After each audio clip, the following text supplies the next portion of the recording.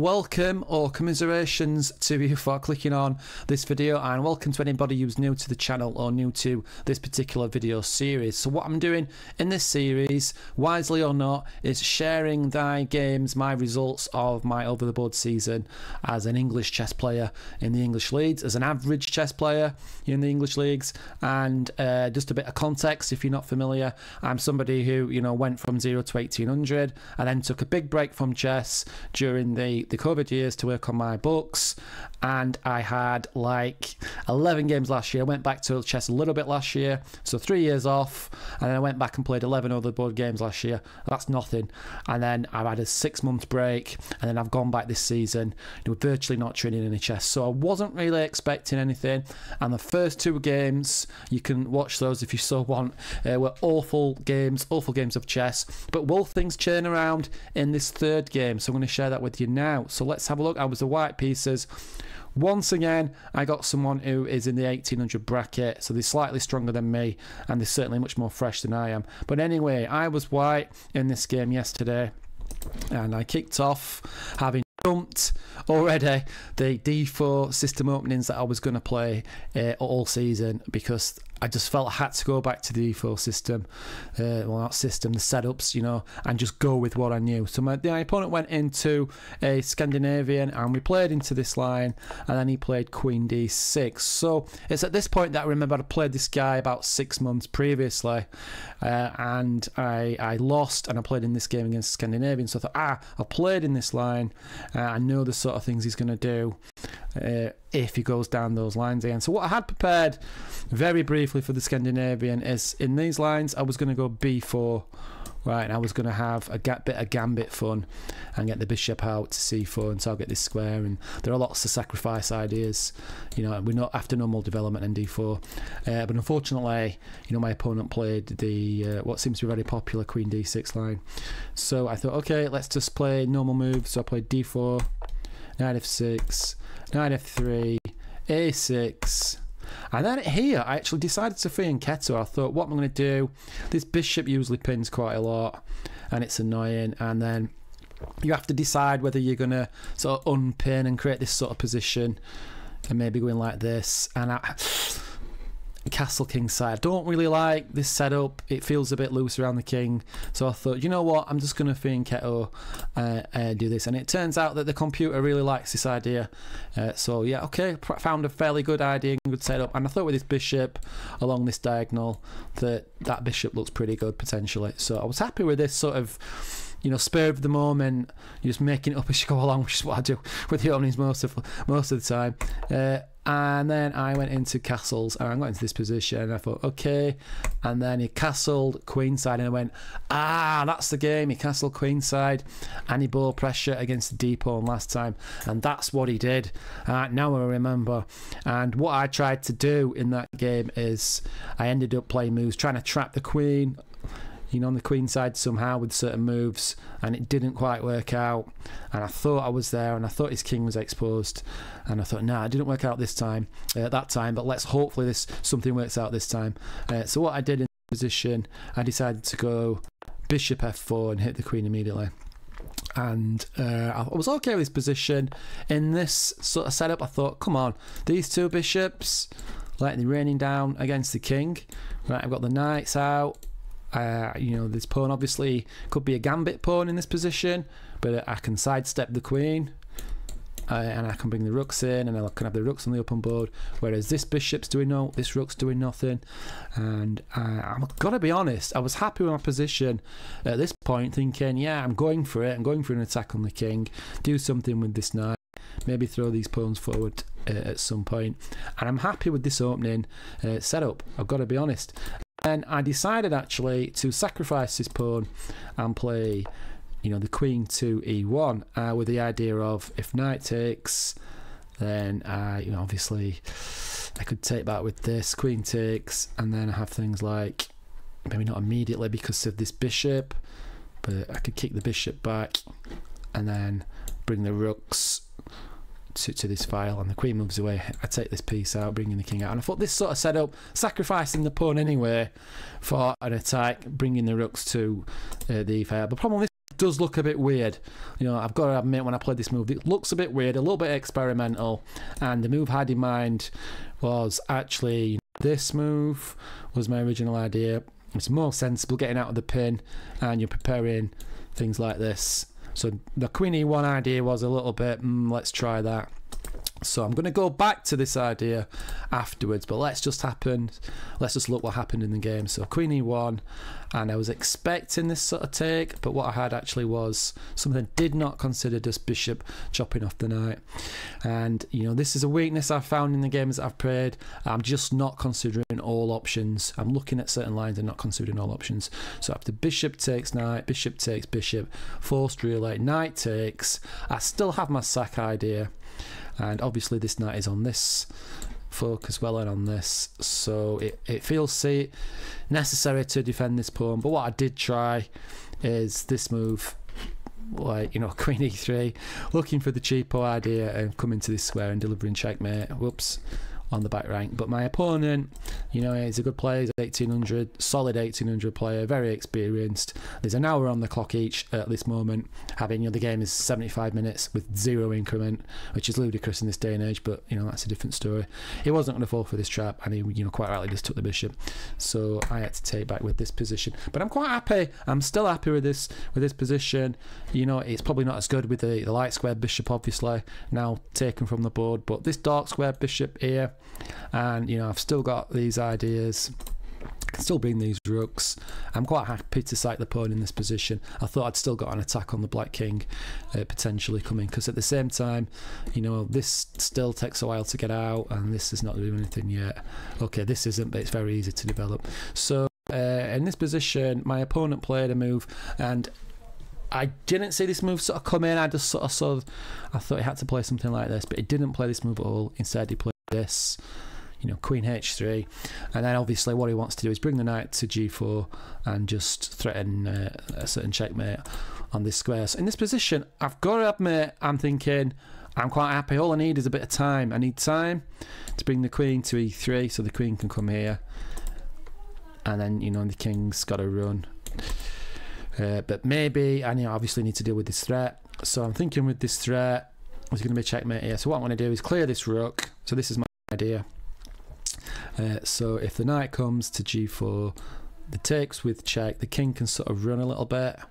And, you know, after this move, we probably trade, and then queen takes, well, after this move. Let's start again. So king, rook to D1, and then either we get a trade immediately, right, and then this comes in here, right, and then I can bring the queen across to something like this, and we take, and I thought the king could then sort of escape like to E2, something like that, and I would have an attack coming to this square or penetrating down the E file. So I played this move, and my opponent took and took, and then we went into the line that I thought. And in this position, I thought actually what I could do is just the same idea, but if I just bring this bishop to E3, right, and then this bishop then's guarding this and also cutting off this square, right, so that's quite a nice setup. And all I've got to do is bring the queen to this square, right, and then it's a back rank checkmate. There's no way Black's just not got time to stop that. So that was the plan. And then after queen to bishop 2, you know, E3, and queen takes check, king F1. My opponent played a cheeky little move that I just again didn't think, because I just can't think these days, clearly. He played this move, queen H5, and it's like, okay, so he took the pawn and then retreated the queen to defend all these sort of mating attacks. So there's no longer this move. Annoying, but still I thought we'll just sidestep, you know, let's get the queen to this square, then let's just sidestep, and then we have multiple threats that's not going to be beaten, and this bishop still guards this square, so if there is an attack, you know, there's no immediate mate on F2. So I played of course, yes, in this position, yeah, and we're also threatening this, so you know, I couldn't just do that. Yeah, I had to take a move away, and I'm always a move short, it seems, because I have to do this. I don't want to step onto this square with the queen, you know, staring down here. So I have to be careful of this threat, which just wins the queen, embarrassingly. So I move the king to E1 for that reason. And we go back, knight F6. So I'm thinking, you know, double covering this square, it's no problem. I'll just play queen f4 with the idea of coming to d4. Game over, first victory. Only my opponent played, e5. Okay, so e5, let's just move the queen here, and the knight's sort of pinned to f6, protecting this square, and we'll do that. So we'll whack the queen to a4. So we've now played about an hour and a half, so we've got half an hour on the clock each, and I've been ill over the weekend, I COVID over the weekend, so my brain probably couldn't cope with much more than this. So I thought, we're going in for this sort of attack, and either he's going to win because he's 2 pawns up and he's just going to defend everything, or in the next few moves I'm just going to win the game by checkmate or a forced sequence that's going to result in a loss of material. So in this position I thought for a while, and my idea was to try and deflect this knight from f6. Right, and how can I do that? Well, there's this. But what I wanted to do, I do want to play knight coming to d5 because I wanted the queen sort of penetrating this square. So I thought if I play knight e4, and this is my thinking, we've got an idea of bishop coming in, which I didn't really want. Well, it's black to. So after this, in this sequence, rook coming across, which I didn't really want. But after this move, if knight takes, then I was thinking of, there's 2 choices there that black's going to play. This is probably the best move. After knight e4, this is probably the best move, just, nullifying the threats along that file. But there's also the option of takes by the knight as well on e4. So after that, I could take the bishop after check, and then I'm just throwing checkmate on the back rank, and this is still guarding this square. And there are a few checks in this position, but I was sort of calculating lines like this, and then queen comes back with check, and the knight's on this square. If we take, I don't remember, but maybe I can play here and things like that. So I'm thinking, I'm looking down these lines, visualizing sort of 8 or 9 moves. I'm thinking there is a mate in attack, and I've got to go for mate, right? So I've just got to play the most aggressive move, like in this move and this move, and this move's the plan. But that takes 3 moves, by which time black's just traded off the rooks and brought in more defenders. So that's just not going to work. So I played knight e4, thinking, come on, this looks the most probably potential move, but I'm hoping for knight takes e4, and immediately my opponent just played this. Right, and I just went, what an absolute moron. And again, I'm just blundering to simple tactics, overlooking threats. It's no good analysing 9 moves deep if you're overlooking this move. And after this move, king e2 forced, queen takes, game over, 3rd loss in a row. Right, so it's this point, I am, gotta be honest, I'm absolutely gutted. I'm very, very annoyed with myself. Just feel like crap. But I just played a couple of random moves and then just resigned at that position. I said, I've had enough, straight to the bar, straight home. Not very happy when I got home. So this is very frustrating, but you just got to get used to getting battered, like as an adult. As I've said in previous videos, this is just normal, this is natural, especially after a layoff. And it's like, I felt to myself this morning, I said to myself, it's like when you're laying on the floor and like people are kicking you in the face, like just one more kick in the face doesn't really matter if you've been previously a few times. So that's where I am at the moment. But I'm also playing again tomorrow, and I'm also playing at the same place as I played against with this team. It's the same team except it's away, so there's a chance I get this guy again tomorrow, right? I mean 50-50, I don't know what the board's set up or anything like that, but there's a chance, and it's a toss of a coin if it's white or black. So it could be, I'm thinking 20-25% chance I get this same guy again tomorrow, which just doesn't happen in the leagues. So what I've done earlier and a little bit yesterday, but I was too pissed off yesterday to do any work on it. Mostly today, I've looked at what the hell I can do out this opening and try and improve the opening. So I'm looking at the moves and I'm happy, and I know that black will play this setup because he's played it twice before,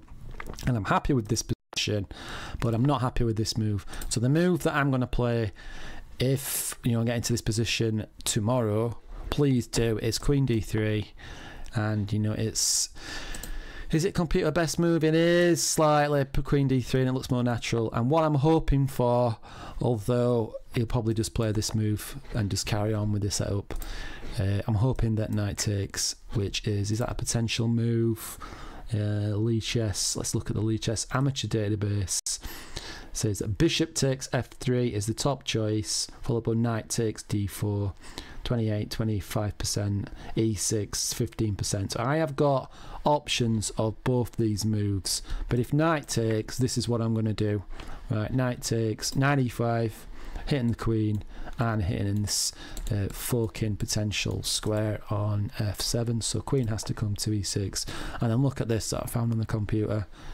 Queen e3, right, my move. You know, I'm taking credit for that because I played it yesterday. Playing this idea on this, so the knight is pinned to d4. There's no point, there's no time for this move because of queen coming to a7. So after this move, this is a potential idea. You know, trying to trap the bishop, and will my opponent find this? I don't know, but it looks like a good option. Just normal development, rook g8 is coming up as a quick computer move. Bishop h4, things like that. But if my opponent does play this, or even if not, my idea is going to be knight a4. Right, knight a4, what's going to happen after knight a4? Well, let's say g5, continuing the plan. We have this move, stunning move. Bishop takes, sacrificing the bishop.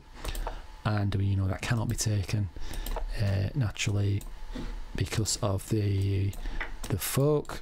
I'll put that on the board, so we just whack. It can't be taken, so king sidesteps, and then what do? We're still trapped, and this is threatening to take the bishop, which is obviously hitting the queen, so what do we do then? Right, bang. Look at this move, like knight coming to c6, check. And the computer best move here is ludicrous. The computer best move is queen sacrificing itself against this move. Right, what? This is a computer best move. Right? And then this, and then this. Right, I'm going to this line. Right, but I just cannot see a human being just sacking the queen in that position. So, but if they don't, then they're virtually lost. Yeah, which is what I'm hoping for tomorrow. Right, so after this move, I mean, this just looks more natural, yeah. But then this just comes in as probably as a shock. Bang. You know, sacking the bishop, because after that move we have the queen coming in, and this just looks, you know, horrific for black. It's just going to be game over pretty soon, right? You know, this can't be done because of this move, winning the queen, so the king has to come like even further to the centre of the board, and yeah, okay, you just bring this rook across, and then this rook across.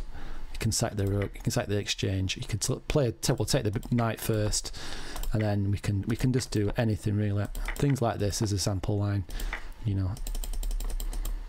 But I suppose you could also, in this position, just bring the rook across straight away. Now get rid of this first. Well, I'm going to study this line in more detail so I know what the hell I'm doing. So hopefully, you know, this is what I've done. I played a game. Yeah, I was alright at the opening, but the queen e1 idea was not good. But the queen d3 is a better idea. And then I'm going to study these lines. And then I'm going to play somebody else, or I'm going to study this, or I'm going to play the guy and end up with the black pieces. But that's what it goes. So, alright, disappointment. You know, 3 really poor games, but I'm picking myself up and I'm going again tomorrow. Back with better news next time I do a video. So thanks for watching and following this story and this my vlog of this chess, you know, torture that it is. And take care. Goodbye.